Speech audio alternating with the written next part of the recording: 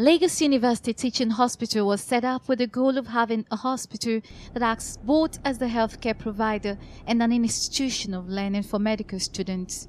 It had the vision of being the nation's foremost tertiary hospital, providing excellent services in patient care, training and research.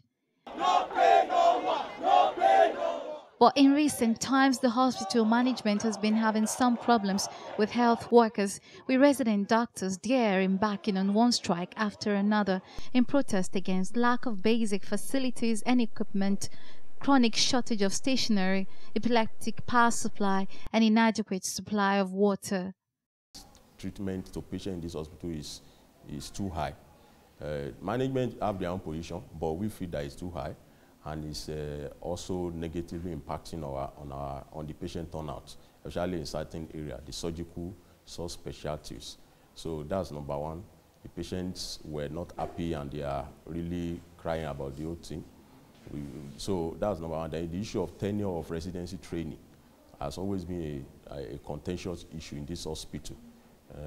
And it has been on for a long time, a situation where some of our colleagues will be withdrawn from the program or their salaries stopped abruptly. So we feel that this is unfair on us.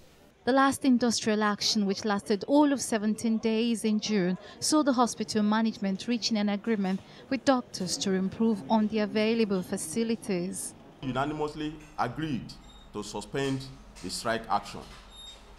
This is based on positive response from the hospital management on most of our demands. But just when things were beginning to normalize, the Nigerian Medical Association called a strike, which has resulted in slow pace of work at Luth, as well as scanty patients. But at least there was power supply. The strike has also affected every other hospital in the country, with reports of deaths being recorded in different parts of the country and patients being turned back in most hospitals.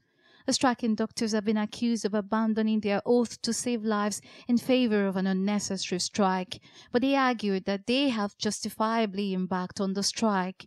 Whatever the reasons for a strike by medical caregivers, the truth is, it is the patients who always pay the price.